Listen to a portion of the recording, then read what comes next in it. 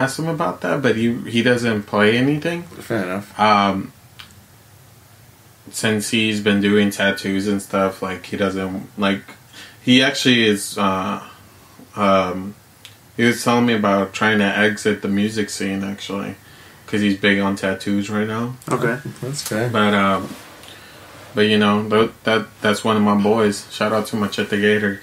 Who does his dude thing. You know, he's out in San Antonio and Nebraska and somewhere else. I forgot. I think Mexicans Oklahoma. abroad. That my boy is all over the place. Yeah, man. Only a certain people call him by his real name, and everybody else is Machete Gator. Shout out to brown people in weird places. Damn. We out here. The way that she moves, well, I was aroused, empowered and passion by every move. It's so cold outside, we need a place to hide. Going to the club to buy half of the night. She's automatic, so automatic. The way that she moves, the way that she moves. She's automatic, so automatic. The way she moves. The situation's so tricky, I was feeling so proud. The bass and the drums, the music's so loud. She asked me if I would stand at her side, like glue that I would to the end of the night. She's automatic, so automatic. The way that she moves, the way that she moves. She's automatic, so automatic. The way she moves. We get our next track. She's automatic. She's automatic. What do you guys think about this track? It is a classic Lars Frederiksen guitar riff. Mm-hmm. It's a classic Lars Frederiksen song. It has like a Bastards feel to it. It can be, you know, that kind of thing. It's like that real rock and roll-y type feel. Like it's just like I feel like this song is just like something that is not. I feel if I would listen to it and you would tell me like, yo, this is a Rancid song, I'd be like, nah, this is Lars Ferguson, the Bastard song. Yeah, it definitely has that vibe. But like I said, it still has that Matt Freeman vibe to it, so it's still a little bit different. And then, you know, with the Bastards we'll be playing, and then it's just another like mid-tempo punk song. Just like another filler song and stuff. Yeah, like I mean, the lyrics and the hook are kind of like, I don't know. It doesn't really go anywhere. You know what I mean? Well, it feels very like something that could have been on Let's Go. You know, like Motorcycle Ride or one of those more like classic, like, you know, fucking 3-chord like punk. Yeah, punk but it's also very just Rancid. It's the Rancid sound. You know what I mean? Like it's what you expect of it. It's like I said, if you're on a road trip and you're listening to this shit, that's when you don't skip it.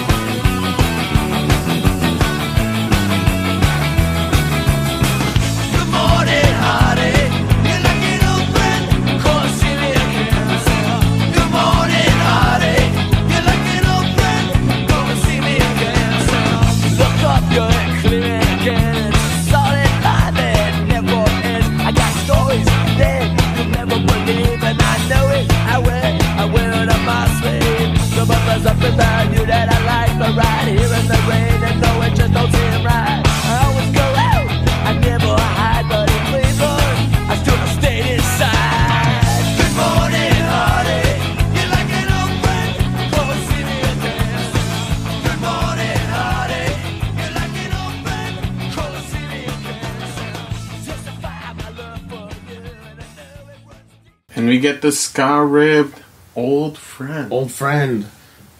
Have you ever seen them play this live? Yes. I actually rips, I don't think I've ever told you yet. Well, I don't think I've ever told you. I think I've told you. I bought this old videotape at the San Ysidro swap meet that had the No Effects Warped Tour performance, and it had Rancid's No Effect performance from '98. So I actually had to actually heard this song live for the first time and shit. And I was like, oh shit, that show is dope. And that's where I heard Life Won't Wait, a lot of different tracks, and this was one of them. And I was just like, easily one of my fucking favorite songs. A lot of artists have from the UK have covered this song and stuff. I know Amy Winehouse earlier covered this song. Really? Yeah, like in her early fucking coming up. A lot of people don't know that Amy Winehouse loves ska. She actually played with the Specials. Yeah, she had some cool tracks. Yeah, she had some fucking cool rocksteady tracks in her albums, which I still admire to this day, and I still love her for those fucking tracks, dude. Like, definitely Gone Too Soon. Yeah. Another one. 27 Club, right? 27 Club, dude. That was a weird club. Yeah. It was a weird club. It's not right? funny. No, I know. I mean, we laugh about it now because it's like, fuck. But it's like, it's a nervous laugh. Like, goddamn. Like, we lost so many people in 2007. Like, fuck, dude.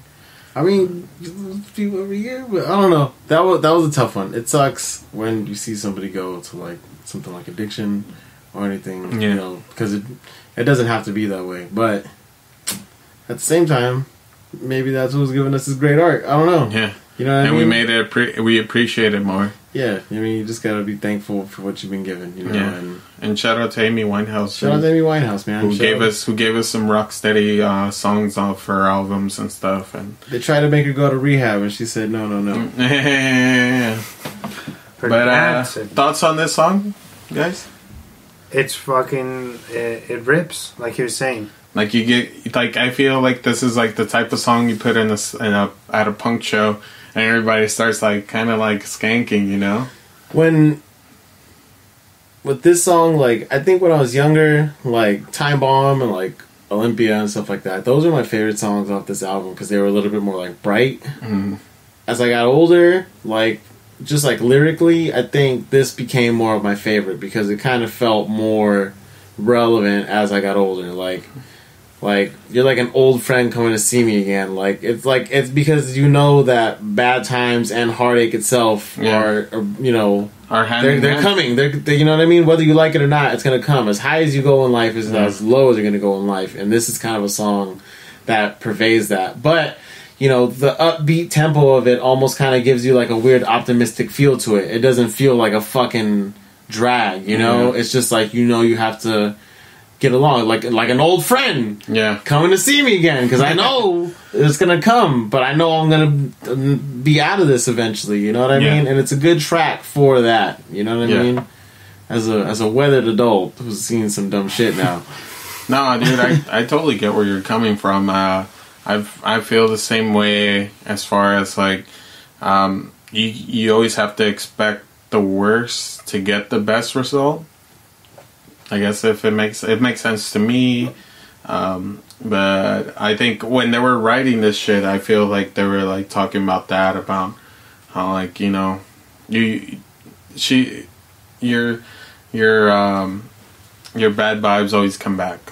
The bad shit always comes back, you know, like a karma song, I feel. What do you think, Wesley? Or just sadness in general, you know, like, it's inevitable. Yeah. You're going to feel it at some point, and I think Adriene kind of hit the nail on the head with saying, like, this song is something that you appreciate as you've gone through life and you're now seasoned and you've experienced all these things.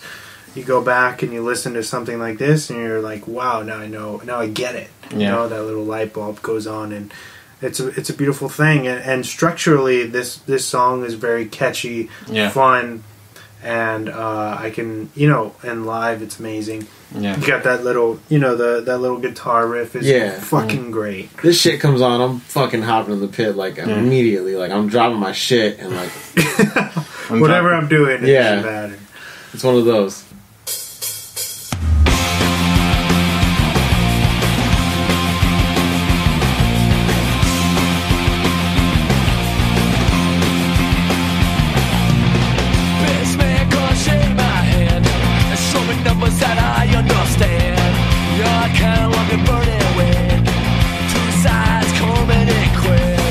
Say goodbye.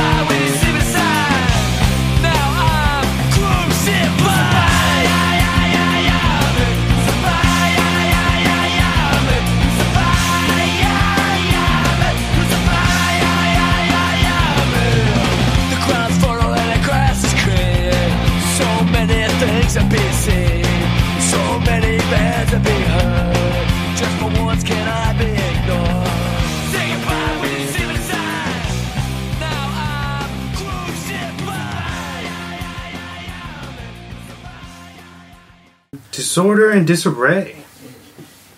Right? Nice. Yeah. It's kind of a little, it gives you that pop punk feel, kind of, with a little bit of street punk riffs in there. If I'm not mistaken, the Crucified is like a reference to like skinhead culture and like, you know, the crucified skinhead and the whole bit of like being crucified for your sins and being prejudged before anybody knows who you are. That's kind of what, as a skin or a punk, is kind of what that notion is a song about, you know, about presenting yourself to the public and having like a preconceived notion of you before anybody knows who you are, what you're doing, or anything like that. You're being crucified. Yeah, like you could be like a fucking have a bachelor's degree in like whatever fucking field, and because you dress this way, people think that you're nothing, dirtbag that doesn't amount to anything. Which is on the contrary, bro. A lot of people don't know that punk culture in general is about being anti-politic and also being able to have a human spirit involved in it, because when somebody falls, you know, we pick them up and stuff. We're just forward thinking, you know what I mean? Like we're just like in a whole different field, you know, as far as like a lot of people who consider themselves normal, say quote unquote normal and shit, or progressive and stuff. We were doing it way before everybody, you know. And shout out to all the punks out there, bro, who keep us alive and shit. I guess just trying to be decent human beings, you know? It's just about, and it's not, punk for me has never been about fashion rather than, you know, it's like a state of mind. Yeah. It's the way you are, and I guess, like you said, your spirit, you know what I mean? Yeah. There's no way, there shouldn't be a dress code or anything like that. It's just because you didn't have spiky hair or drinking Mickey 40s doesn't mean you weren't a punk, you know what I mean? Like it, you know, we all were our own different people and brought our own different thing to the scene. That's what used to make the scene so great, is when you saw everybody, you kind of knew their thing and knew who they were, because we were all, when you would talk to everybody was just a bunch of fucking kids with problems at home who just found, you know, sanction in friends, you know what I mean? It was a bunch of kids, like we would all figure out whose house was the coolest to stay at that night. We would just all do that, you know what I mean? Because like we just all felt safe around each other, and you know, there was these small groups of friends who were like that back then, and that was the scene, you know what I mean? And that's crazy, right? But I do feel where you're coming from on this track, and it's just like, it really is sometimes like we get, and again, that's why I want to break the barrier of like all these, I would say cholo like individuals judging the punk and skin and our rude boy community like as we're different, or just because we like a certain music and we choose to represent it outside, doesn't mean that we're not any less or any greater than some of the guys in the barrio and shit. And which was accepted actually when I was photographing these girls. I just saw a bunch of different photographers like, oh my god, like, can I take a picture of them? I'm like, dude, we'll do whatever, you know. That's like that's what they're here for, like to change the notion. And I'm here to break the breaker of the wheel. I'm like the nearest Targaryen, the break of the wheel. It was rad. I felt like those pictures went like low pro viral around the city. Like I feel like I saw that a lot, like everywhere. And that was a good shoot, man. It was cool imagery. You know what I mean? Because it felt like I said, like we were saying earlier, I felt like it was us. Like that is exactly who the fuck we are. You know what I mean? Like, you know, as juxtaposed and as fucking